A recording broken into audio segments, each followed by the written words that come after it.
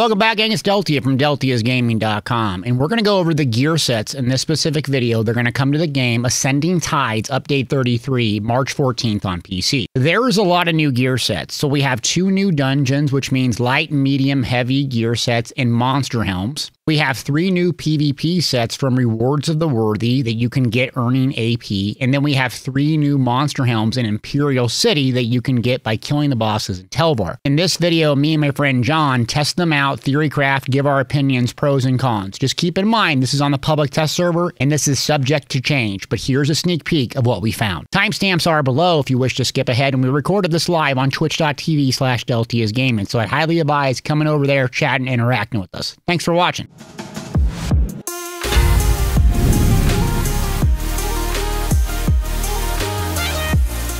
Testing the gear sets, Coral Aerie dungeon sets. We're going to go light, medium, heavy, and then do the monster helm. First set up is Maligalig, 5-piece, so got max health, healing done, weapon and spell damage 4-piece. The 5-piece is the overheal set. This is kind of weird. An overheal yourself or a group member with a direct heal applies this whatever Maelstrom to target for 6 seconds that deals shock damage to enemies within 7 meters. This damage is based on 33% of the overheal up to 3,300 with a 10-second cooldown. Just reading this looks very bizarre. Why you would use this, I have no idea. So my gear sets I'm just running a 1-piece magma, a 1-piece blood spawn, the body of the set we're testing, and then a Julianos on the front bar, and then Iron's Blood on the back, which is just going to give me max health. So there should be no visual proc, nothing like that. So it says a direct heal. Okay, so it spawned on me. That's a gorgeous visual effect for a total Garbo set. So the damage is based on 33% of the overheal. Okay, so I need a burst heal, you're saying, to really ramp it up to 3,300. Okay, let's hit that.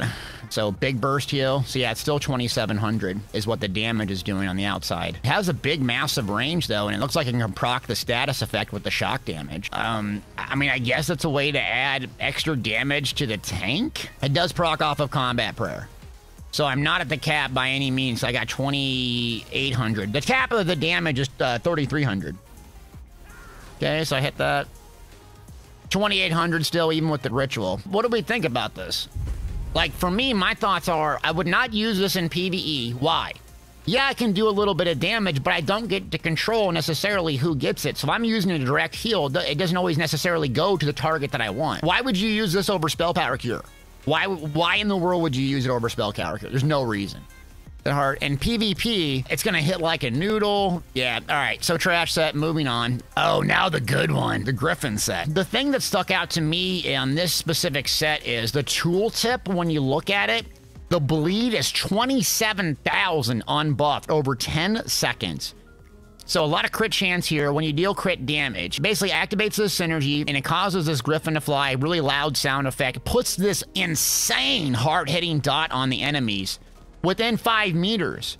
And this synergy can be applied once every 20 seconds, and it scales off of weapon and spell damage. So if I look at the tooltip of that, that is literally 27,000. Now, the strength of this set is you can get an automatic crit anytime you want with the 2H, always critically strikes. The difference in Unleashed Terror is that it has the hemorrhage status effect and has much less cooldown on it. So Unleashed Terror is well less than half of this one. If we look at Plague Break, and yes, it's blue quality, so it's not 100% accurate. This one is 9,700 and 4,000. So at gold quality, obviously, these both would be a little bit higher, but that's almost triple the tooltip. Now, the cooldown is the big important fact, but this thing is nasty. Okay, so bang, hit you. Hit the Gryphon. And it's not hitting you very hard. How much resistance you had? You got tons. Yeah, 27,000, but that's a heck of a dot. Let me hit you for a jabs quick. So yeah, you have a gazillion resistances. My jab's not even going over 1,100 on you. So while that doesn't look that much, this is way outperforming Unleashed Terror. So we're going to do the Gryphon set again. Now, the difference is I have the monster helm on. So John has a ton of resistances, so it's not hitting that hard, but in comparison to Unleashed Terror. So let's see what it hits for. I'm going to go get out of combat. So the Gryphon set averaged 700 DPS against a player with 31,000 resistances, and the average strike was about 1,400. If we go to Unleashed Terror, which is what I normally run, 249. Now, you do have to factor in the hemorrhage status effect, which is really, really powerful because it does minor mangle, reducing the health of the opponent. Look at the average damage. 598 versus average 1400. Now, we have to factor in, though, the cooldown. So if we go to the Gryphon set can only be activated every 20 seconds, and it has a synergy with it. The synergy has a nice strength to it because we go to the Undaunted. The Undaunted command here, activating this when it's maxed out gives you back resources. So every 20 seconds, charging in, smashing that, or your friend can do it as well, is going to be a nasty, nasty dot. Imagine this in Battlegrounds. You throw caltrops, you do a stampede in, you hit that synergy, melted like butter. What do we think about this in PvE context? Anything? You're not really going to use this in PvE. PvP, really strong. So the pros are, hits hard, has a synergy. The cons are the long duration. PvE, I couldn't see it being used that much. It does really hard hitting damage. The dot damage, the tooltip is quite impressive with it, but there's just too many things. You can dodge it. The synergy's really small. It can't be reliably kept up 100% of the time unless you have this Nazaray set. I would much rather use Plague Break, Savaria's Scale, Unleash Terror. So this one, in its current iteration, even though the bleed damage is in crazy strong tooltip, it can be cleansed and dodged. The synergy has to proc. Just a lot of things to have happen to make it work. So this is a heavy armor tank set. Glacial Guardian. Coming from Coral Aerie. And let's see, armor, max stamina, health recovery. So the 2 through 4 piece is kind of meh. When you block an enemy within 8 meters, you tether them for 8 seconds. When tethered, you deal 542 frost damage, and then it causes them 200% increased status effect chance, and the tether breaks. They've moved 12 meters away. It just really doesn't look like it provides much value. So we're going to go respec our attributes real quick. So if we respec our attributes, and since it scales off of max health, let's dump in max health, see what our max health is. That's 39,000 max health. Now let's go ahead and look at the tooltip again. The frost damage just barely moved up. So the status effect is nice if you're trying to, you know, proc burning, poison, something like that, but I would not see a heavy armor tank using this. I mean, that's a gorgeous effect, but it hits you like an absolute noodle. And if you go out of the 12 meters, it breaks. I just cannot see using this set in PvE or PvP. Like, what's the advantage? It provides very, very, very little utility. The effect looks gorgeous, though. It looks... Too bad the set is trash. Look at that. The effect, they wasted such a beautiful effect on this. So this is the monster helm. I probably can't read it right. It looks extremely goofy. This is from the Coral Aerie one. So the one piece has 731 magic and stamina, which seems quite odd considering that Swarm Mothers, what does Swarm Mothers get?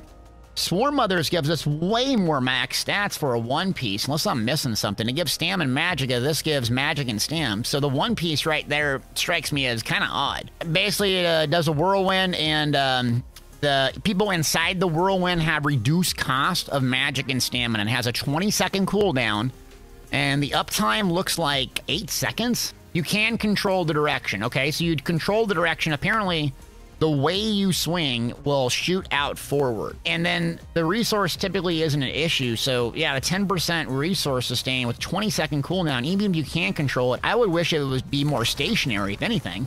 At least if it was stationary, I could use it in a dungeon where, like, all right, we need a lot of juice.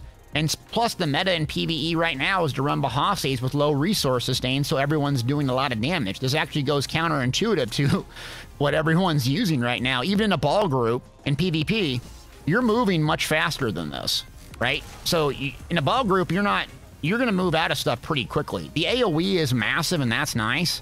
Gorgeous looking set again. Love the visuals, but it's just odd.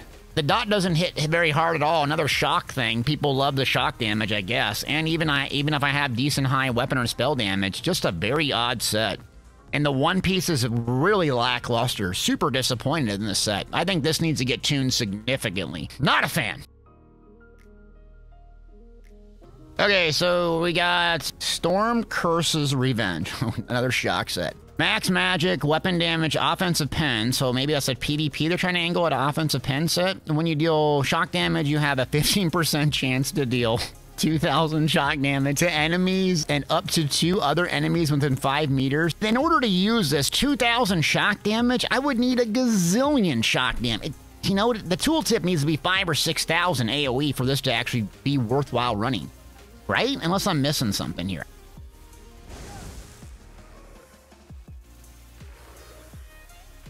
So the proc look is quite deceptive too. Well, I saw the shock there, okay. Storm Curse Revenge. It did, I don't know if this, oh, this takes into all the skeletons though. So let's do a single target now. I mean, 900, it's 900 DPS. You can't see the visual for some reason. So, I mean, it did hit.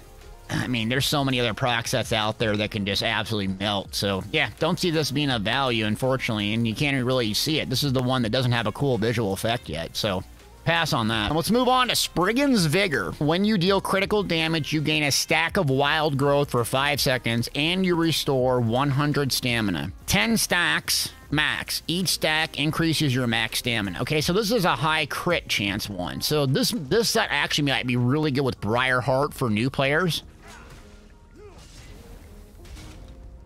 So I have the stacks building. You can see in the bottom of my screen. So here's 10 stacks is the max, right? So I'm just doing Stampede to build the stacks. Okay, now at 10 stacks, I have this nice green effect. And let me try to get my max stam up quick. So yeah, that did add a lot of max stam here. It's 100 stamina per crit, though. So decent sustain. I think this would actually be a really good set to pair with Briarheart if you're running higher crit. It could add some good sustain. No, it's not Vicious Ophidian, but you're going to get some damage and sustain with it. So I don't think this is going to be endgame best in slot. But the max stam would scale very well with how the game works right now, and it's really easy to keep the 10 stacks up, especially if you have Stampede, which is a guaranteed crit. So yeah, I'm actually liking this one. The Spriggan's one. Let's reread it again. So crit chance, 2-piece, max, and then weapon damage. You deal crit damage, you get a stack of wild growth, 5 seconds. And something that's really important is it can happen every half second. So if you got 3, 4, 5, 6 dots running at a time, and this procs, you're going to get those stacks up really quick. So it's kind of like Togvin's. This one's going to be mega here. When you block, you gain flowing water for 10 seconds, causing your next bash attack deals magic damage up to 6 enemies, 10-meter line, applies major bone for 10 seconds, increasing their damage taken by 10%. This effect can occur every 15 seconds, so not 100% uptime, but we should have a trick with this one.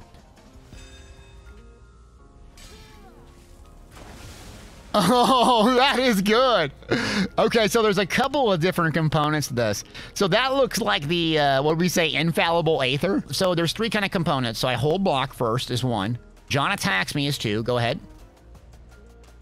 Then I have the water on me. Then I have 10 seconds to bash whenever I want. It counts down. You can kind of see it in the middle of my screen. So then bash.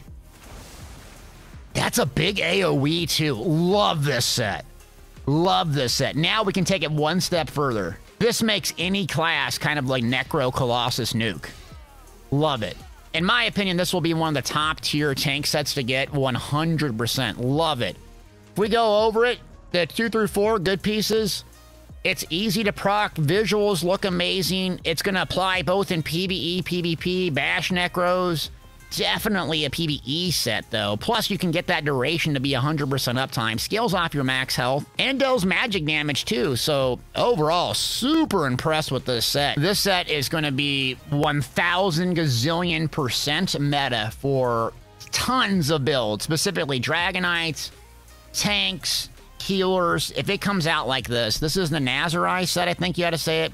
Max health 1 piece. When you use an ultimate ability, close to 6 enemies within 12 meters have all damage over time, major debuffs, minor debuffs applied to them extended for 1 second per 25 ultimate spec. So what, a 500 stack? That's 20 seconds, I think, roughly. Correct me if I'm wrong. I'm not good at math. That's why I'm a streamer. When I was doing Pain with this, he was just putting the hurting on me. And when he popped his ult, it was like God mode now. PvE, there's applications for this. PvP, there's just a limitless amount of things you can do. But let's just take an example of this by doing John quick. Here we go, 1.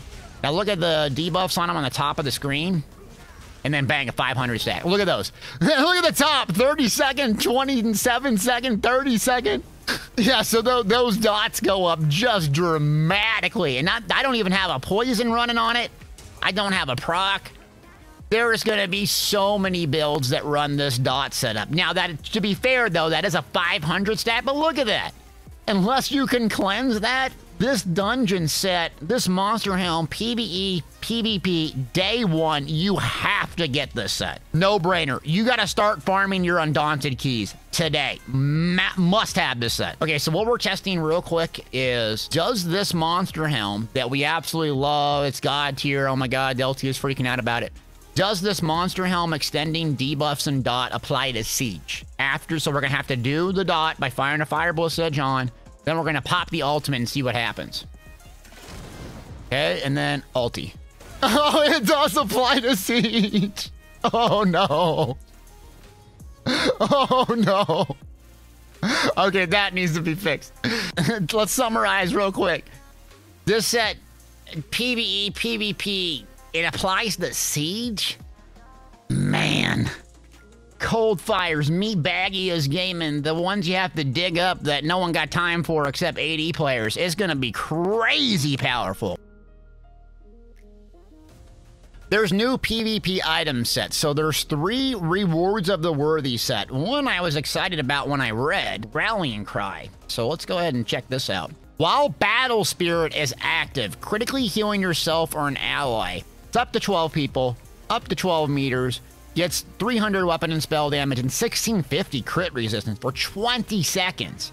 Each group member affected reduced the weapon and spell damage by 15. So Battle Spirit means this is only going to work in PvP. So it's not going to work in Overland or Trials and so forth. So you see, the developers can activate PvP only sets. This is one way to do it. So let's go ahead and test that out. It is 3200. Oh, that's gorgeous. You see that effect? Okay, so then, oh, that is gorgeous. Love this set. Okay, Rallying Cry. It has a crazy high uptime, so I can just basically reproc it. Yeah, you can get 100% uptime. So a small 2-3 player group, massive area, and it's 12 meters. Perfect for 2, 3, 4 people running around. It's like a really powerful assault for PvPers. So it'd be good solo, it'd be great small player group. Love this set. Okay, so real quick, we're doing Hew and Sunder. So when you deal damage with the heavy attack, gain 1236 offensive penetration for each enemy within 8 meters of your target for 10 seconds. And it can occur every 7 seconds. This essentially is a PvP set from Rewards of the Worthy. How you earn it is just by getting AP, by doing Battlegrounds or Cyrodiil and so forth. And they're targeting, obviously, PvPers that don't want to run a proc set. So this is a good way to break up a big ball group if you don't want to run a proc set, or you can pair it with the proc set. You'll notice when it says when you deal heavy attacks, you'll notice probably a lot of the new sets are saying when you heavy attack. It does not say fully charge heavy attack. Why that's relevant is a lot of people don't know the difference. There's basically 3 ways to do an attack in the Elder Scrolls Online. A light attack, a fully charge, you hold it down completely, right? That's an obvious one. But there is actually a medium weave. So we'll do, see, that's a medium weave. The effect looks amazing. Look at that massive area. So hitting one enemy with this is not impressive, right? You can use another 5-piece to get way more penetration like Stoons, Spriggans, something like that. But if you hit a gazillion people, you're going to get a lot. So let's go over here. So now we're going to do just a gazillion of these guys and medium weave. Now it hits all of them 1700. Okay. So, I mean, obviously not hit a gazillion of them, but this thing ramps up. Another bonus of this set is it has 100% uptime, or it could have 100% uptime assuming you have a target, because it has a 10% uptime and it can occur every 7 seconds. So doing a little bit more medium weaves is going to really strip the armor. You're going to get really good value from this set with 3 or more targets. The fact that the AoE is 8 meters is pretty juicy. Some people probably still run Stoons and so forth, but if you can hit a massive amount of people, this will allow you to free up a Monster Helm and not run Balorgs. So yeah, good set, I'm thinking. So the 2 through 4, healing, max health, armor. When you deal direct damage, you have a 10% chance to create an area under the target. Detonates after 1 second, applying this aura for 10 seconds. So what this aura is going to do is reduce health recovery, magic recovery, stamina recovery for each player hit, meaning it can do a lot of recovery damage, or a lot of recovery lowering. Oh my God, what a gorgeous effect. That has to be one of the most gorgeous effect 5-piece I've ever seen in this game. That's incredible. I mean, but too bad it doesn't do much. Yeah, it procs off direct damage. It doesn't last super long. 10% chance is a bit low. It does nuke recovery. So my next question is, can the effect of nuking your recovery be cleansed? Because it looks like it's a debuff, right? See, so direct damage. Should proc from light. There we go, okay. So I see a debuff on you. Go ahead. Yep, you can cleanse it. Yeah, okay, so that makes it a huge no-go. Would you be able to dodge it? Because it has a 1-second cast. Let's see if we can dodge it, okay? Now. Okay, let's try me blocking. There we go.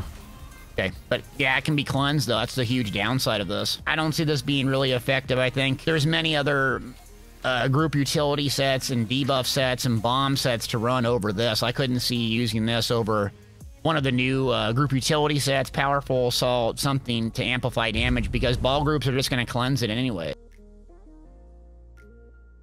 Now, we're done with all the rewards of the worthy set, so now we're on to the monster helms from Imperial City. So these ones I'm curious in. I've heard people say that they're like busted and broken and like crazy powerful and stuff, but I haven't checked these out yet. Oh, this is the goofy one. Yeah, so this is a frost one. 1 piece is armor. On dealing frost damage, create a frozen area under target 6 seconds. Stand and it takes frost damage. Gain a stack of chilling bite. Buys a snare. 4 seconds. 4 stacks. The enemy is mobilized major brittle for 4 seconds. So you take a bunch more crit damage. This tooltip is like reading Moby Dick. We gotta just go see what this does.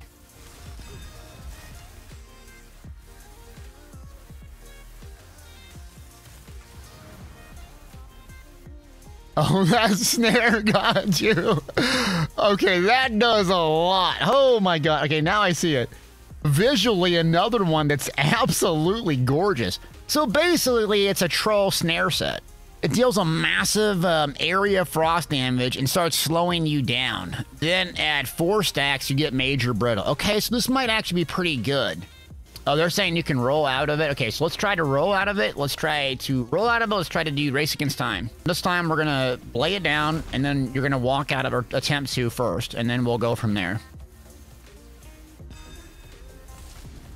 Oh, it's gorgeous. See, then you become immobilized, yeah. See, it's a big, nice snare that will immobilize you eventually and then proc that major brittle, making increased crit damage. That's a bomb set, dude. You're gonna, I mean, this is for ball groups because they're gonna have someone dedicated to having this, and they come in with their Proxy Dead Shadow Mundustone Nightblades with 100% guaranteed crit. That's just gonna melt people. So now let's use Race Against Time. Ready? Yep, Dark Convergence Macro with this. Okay, so you can't avoid it, so most players will get it, but if I had my Mad Crow and I used this, I wouldn't want to slot Battle Orgs, but if someone else ran this for me, this is going to be a hell of a bomb set. Yeah, this set's actually pretty good now that I understand how it works. I think this is going to be a really solid PvP set. You could have a healer run it, a solo person run it, a small man run it, but the major crit, the major brittle will really make a difference when bombing groups. Plus the snare is amazing. It procs off of frost damage, which I know I made fun of. Now I'm trying to eat my words here. That's number 1. Really, really good. So this is the Lady Maligalig set. This is from Imperial City. 1 piece offensive penetration, okay. And then when you deal direct damage to a target within 12 meters, create an area that after 1 second that quickly moves and then returns, dealing shock damage, of course, and applying Enervating for 5 seconds. So it deals shock damage and causes the target to deal less crit damage. Okay, 4,500 proc on the tooltip. And it scales off of your highest offensive stat. Oh, God.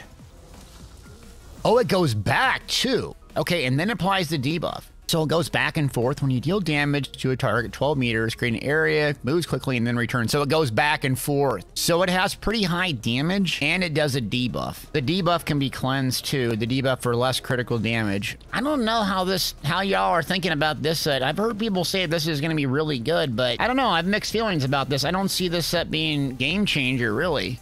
One piece is nice, but you already have something that does all that, and maybe I just don't have enough high weapon damage for it to scale and do a lot of shock damage, or so maybe a Sork using it could really amplify the shock damage with high weapon damage, but I just don't, this isn't screaming to me Dark Convergence. Okay, that one's done. Now this is the one, the Scamp one, that I'm really curious. People said this one's crazy. Okay, Baron Thrisk. So the one piece that matches Magma Incarnate, that's interesting. On dealing area direct damage, mark a target for 6 seconds. Every 2 seconds after explodes a Scamp nearby, 1 second, dealing magic damage up to 4 meters.